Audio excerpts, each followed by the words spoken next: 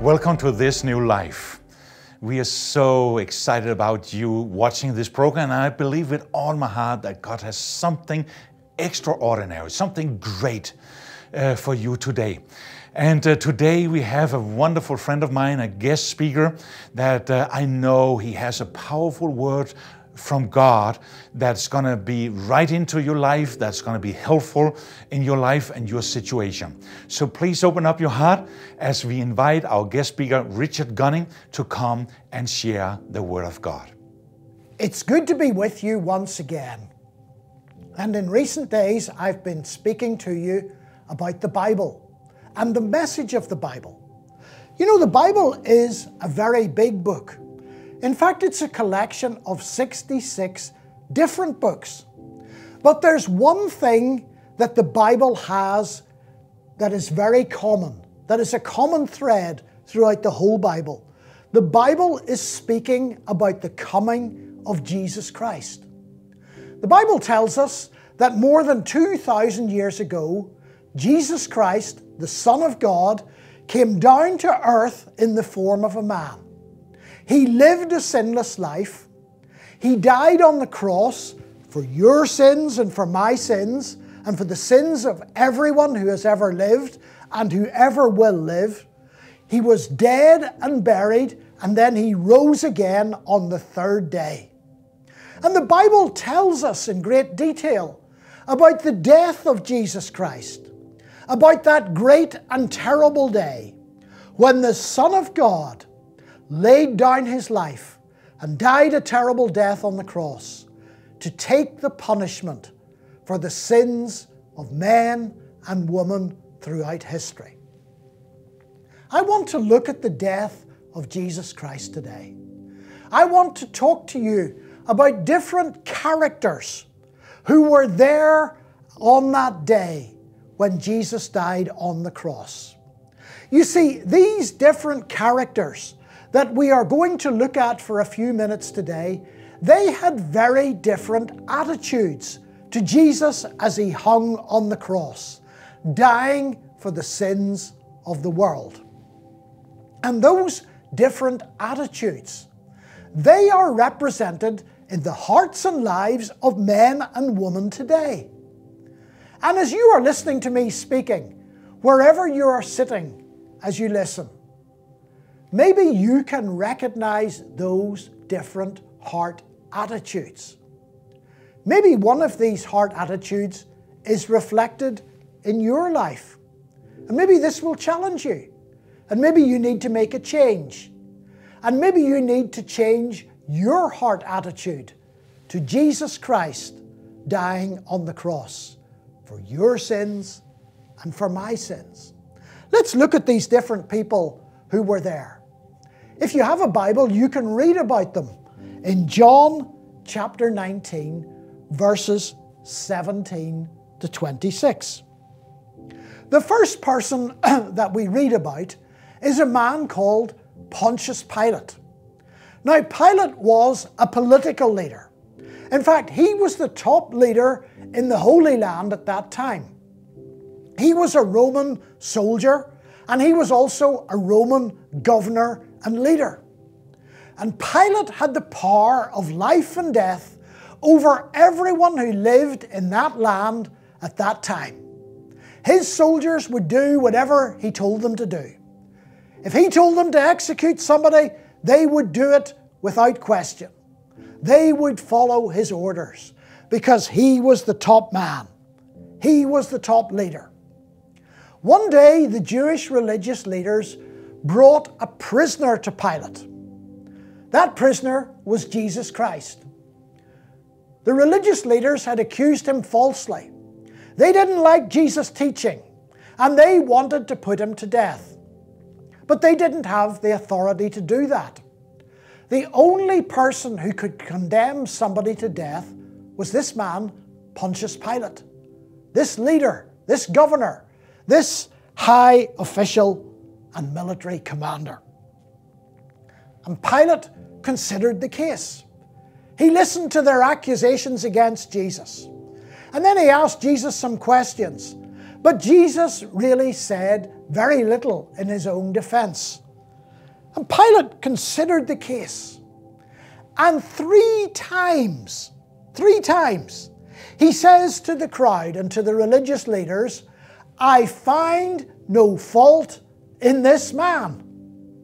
And then Pilate's wife sent a message to him. And she said, don't have anything to do with that innocent man, because I have suffered much in a dream last night because of him. You see, the Bible says of Jesus Christ that he was tempted in every way like us, but yet he never sinned. But that's not true of you and me. The Bible says that we have all sinned and we all fall short of the glory of God. And we need to find forgiveness. And that forgiveness is only found in the person of Jesus Christ. Pilate considers the case. And then he gets a great idea. And he says, I'll offer them Jesus, and I'll offer them a terrible murderer and rebellious leader called Barabbas, who has committed murder. And I will ask the people to choose Jesus or Barabbas. Surely they will choose Jesus Christ, the holy man, the prophet, the miracle worker. But to Pilate's horror, the crowd start to shout, you know, like a football crowd. They start to shout, we want Barabbas, we want Barabbas. And fear comes into the heart of Pontius Pilate. And Pilate makes a decision that is based on fear. And he decides that he will release to them Barabbas, the murderer, the bandit, the terrorist leader. And he gives Jesus over to his soldiers to be beaten and to be crucified. You see, Pilate was convinced about Jesus Christ, but he was a coward. Maybe you're listening to me today. Maybe you've heard about Jesus Christ and you want to believe in Jesus, but you're afraid of what other people might say or think. And so for that reason, you don't open your heart for Jesus Christ. You don't ask Him to forgive you your sins and to give you peace with God and eternal life. Because you are like Pontius Pilate. You are convinced about Jesus, but you are a coward. Don't be like that today. If you feel that God is speaking to you and challenging you to accept Jesus as your Lord and your Savior, don't put it off. Don't be fearful of what others might say or think, but open your heart for Jesus Christ. Jesus says, I stand at the door and knock. That's the door of your heart. And He says, if you will open the door, I will come in and I will have fellowship with you. A second group of people were also there at that scene where Jesus Christ died on the cross. And they were the religious people. They were the people who had brought Him to Pilate. They were the people who had demanded the death sentence for Jesus. You see, they thought they were very religious, very holy. They were following all the rules and all the regulations of their religion. But you know, religion cannot save. Religion is the hand of man reaching up, trying to touch God. But the message that I'm preaching to you today is the hand of God reaching down to men in the person of Jesus Christ to save us from our sins and to give us eternal life. The religious leaders were there. They were self-righteous. They had seen His miracles. They had heard Him preach. They had seen Him do many wonderful things. But their hearts were hardened and they were trusting in their religion. Maybe you're listening to me today and you're trusting in your religion. You see, religion is rules, regulations, ceremonies. Do this, don't do that. Don't touch this, don't touch that. Follow all these rules and regulations. But you see, rules and regulations cannot save us. The Bible says that we are saved, that we are forgiven our sins by faith and not by works. In fact, the Bible even goes to far as to say that all our good deeds are like filthy rags in the sight of a holy God. So I say to you today, don't trust in religion, because religion cannot save. Only Jesus can save. Only Jesus can give us peace with God. Only Jesus can give us eternal life. Don't be like the religious people. Don't trust in religion, because religion cannot save. A third group of people were there. On that day when Jesus Christ died for the sins of the world on the cross, for everyone who will believe, men and women, boys and girls, from every country, from every background, from every culture, from every religion, Jesus died for them all. On that day, another group of men were there, and they were the Roman soldiers. They were the men who had the terrible task of taking people who had been sentenced to death by Pilate, taking them outside the city to a hill, preparing the crosses, getting the nails, getting the hammer, and nailing those people who were sentenced to death to that cross. They had done this many times. This was just part of their daily work.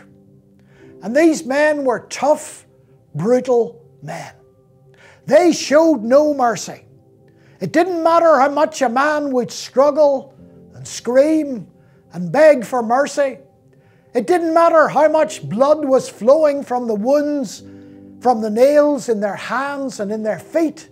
These men had a job to do. And they were absolutely ruthless and showed no mercy. They were the men who nailed Jesus Christ to the cross. But the thing I want you to notice is this. After they had nailed Jesus to the cross, they took his coat, which they had removed from him before they nailed him to the cross. And they sat down behind his cross, and they looked upon his coat, and they said, "This is a beautiful coat. Let's gamble for it and see who should have it, because it's a very nice piece of material, and we don't want to cut it in pieces. So we'll gamble for it and see which one of us should have this nice coat that belonged to Jesus Christ." You see, the thing that I want you to learn from these soldiers is this.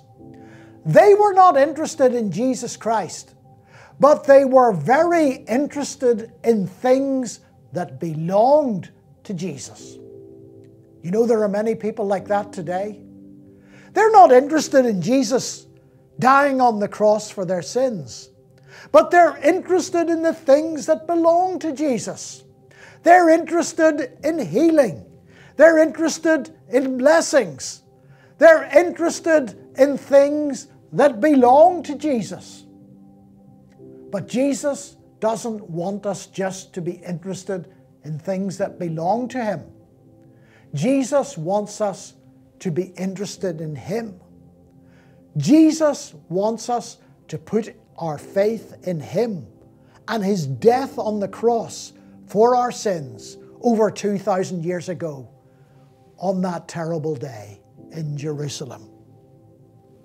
Don't be like the Roman soldiers, only interested in the things that belong to Jesus Christ. Another group of people were there, a fourth group, and they were the ordinary people. The Bible tells us that the place where Jesus was crucified was outside the city, and that there were many people passing by. Let me just use my imagination for a moment. I can imagine two men passing by, going home from work. Perhaps they've been working in the fields. And they look over and one man says to his friend, "Oh, look, there's a crucifixion. Who is that man on the center cross? I think I've seen him before. Who is that man? Oh, yes, I know who that is. That's the man from Galilee. That's the man who went around preaching to big crowds. That's the man who did many miracles. Yes, I've heard that he even raised some people from the dead. But look at him now. He's hanging on a cross. The Romans have taken him and they've nailed him to a cross. Oh dear, how terrible that is. What an awful sight. I hate the way the Romans do that to people and how they nail them to crosses. And it's so sad to see that man, Jesus, hanging on a cross after all the good things he did. But then his friend says to him, well, you know, time is going and our wives have probably prepared our dinner. We'd better hurry on home. You see, those men were just passing by. They did not come by faith to the cross of Jesus Christ. They just stood back and watched from a distance, and then they passed by and went away. But spiritually speaking, Jesus wants us to come to the cross. Jesus wants us to look at Him through the eyes of faith and to understand that on that cross over 2,000 years ago outside the city of Jerusalem, He suffered and died in our place. God took the punishment that we rightly deserve for our sins. He took your punishment, He took my punishment, and He put it all on Jesus Christ. You see, Jesus wasn't dying there for His own sins, because the Bible says He was without sin. But He died for your sin and for my sin. And the Bible encourages us to come by faith to the cross of Jesus Christ.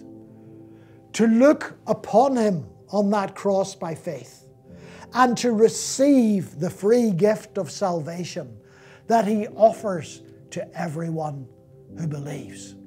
Don't be like these two men. Don't just listen to this message and then when it ends, switch off and go away without making a response. Don't be like those two men who were just passing by. Jesus said, if you're not for me, you're against me. You see, there's no place to just kind of be in the middle, neither for Jesus nor against Him. Because Jesus said, if you're not for me, you're against me. If you're not with me, you're on the other side. We all have to make a decision about the cross of Jesus Christ. And finally, we come to a last group of people.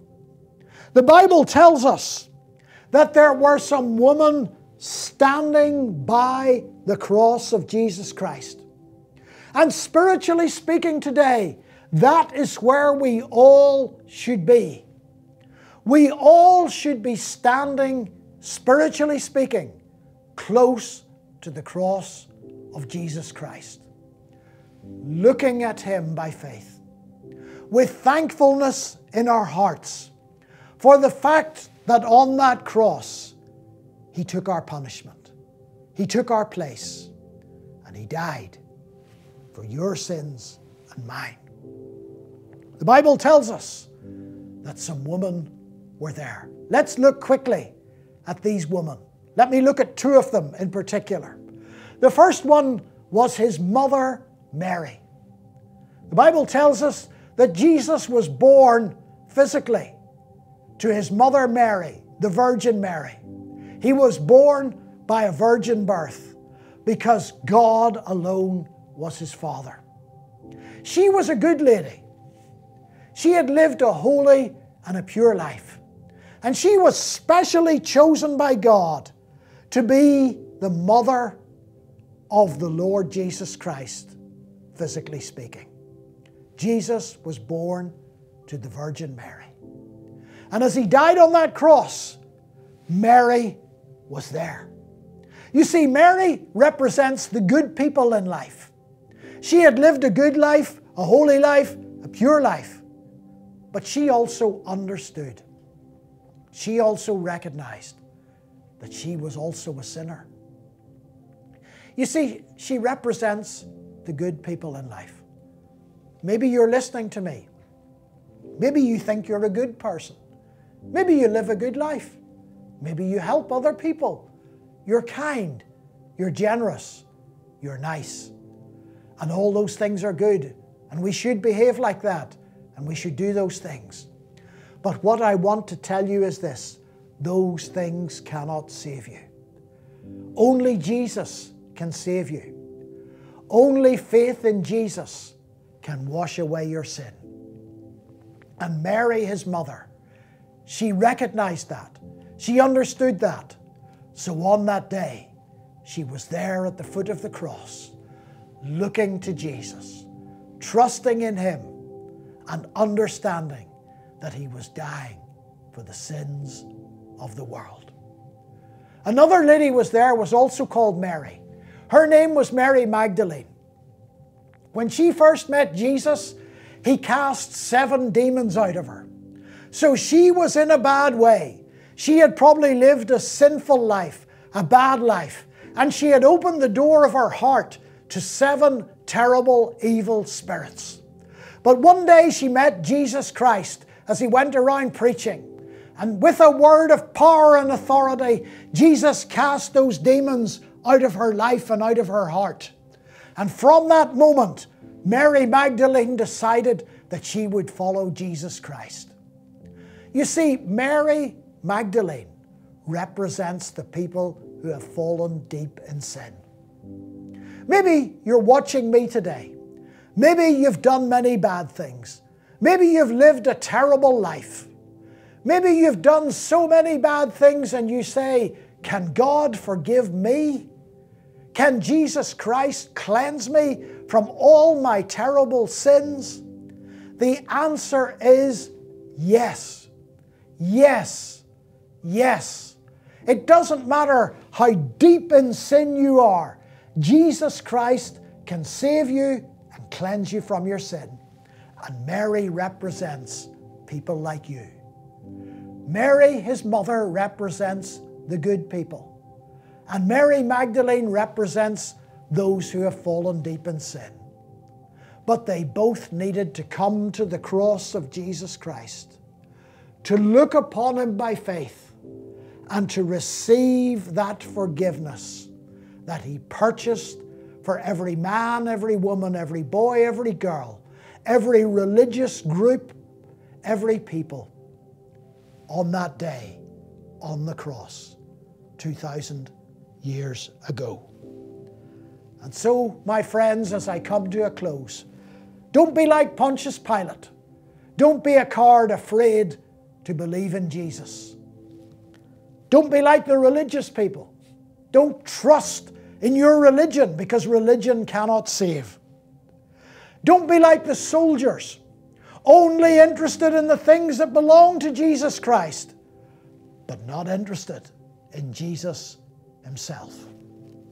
Don't be like the men just passing by and saying, very nice, very interesting, but I don't really want to get involved. Don't be like that. Don't copy their example. But instead, be like Mary, the mother of Jesus. Be like Mary Magdalene. Come by faith to the cross of Jesus Christ. You can do that today as you hear the invitation given to open your heart for Jesus and receive him as your Savior. What a powerful word this was. And maybe as you have been watching this program, you realize that Jesus Christ is not your personal Savior, that he's not a personal belief in your heart, and you would like to make this decision. Do you know that he's only one prayer away from you? That right where you are at right now, you can open your heart, you can ask Jesus Christ to come and become your personal Savior. If you would like to make this decision, will you then please just put your hand upon your heart like this is a decision coming from your inner man, your heart. And then pray this prayer to Jesus together with me right now, just repeating from your heart this prayer that you and I are going to pray together right now. So let's pray. Jesus Christ, I believe you are the Son of God. Come into my heart. Be my Savior. Be my Lord. I repent of all my sins, and I want to follow you, worship you every day, the rest of my life. Thank you, Jesus, for saving me. Amen. When you prayed this prayer from your heart, Jesus did hear that prayer with his heart. Something has happened. He's now your Savior and he's now your Lord. And now it's just important that you keep yourself close to Jesus every day the rest of your life. And let me give you 3 simple advices that will help you in doing so. Number 1, pray to Jesus every day. It's like talking with your best friend. You can pray to Jesus at any time, at any position, and at any time and any place. Just simply start out saying, Jesus Christ, and then tell him all the good things and all the bad things that you are facing right now. That's praying. Number 2, when we read in the Bible, we learn more about Jesus. Maybe you don't have a Bible, but then maybe you have a smartphone. Do you know that you for free can download the entire Bible, even in your own language, and then you have the Word of God? You can start out reading maybe in the Gospel of Luke or Gospel of Mark, and in that way you'll get to know and learn more about Jesus. And the third advice is this, that you need to be part of a fellowship of others who's also following and worshiping Jesus. Maybe you know of some that is doing that. Why don't you contact them and say if you and them can have fellowship together and worshiping Jesus together? Or maybe you know of a group or a fellowship like that in your neighborhood. Why don't you address that fellowship and ask if you can be part of that as well? But maybe you say, but I don't know of any like that. Then through these programs, you can also have fellowship by hearing the Word of God and praising God together. And also I'll encourage you, if you prayed this prayer, I'll encourage you to contact our call center. There's people sitting there waiting for you to contact. And they will be willing and helpful in answering questions and talking with you and praying with you. And in that way, you'll get advice in what to do as the next step. These 3 things will help you follow Jesus. Now, thank you for watching this new life. Hope that you'll be with us again next week. May God bless you.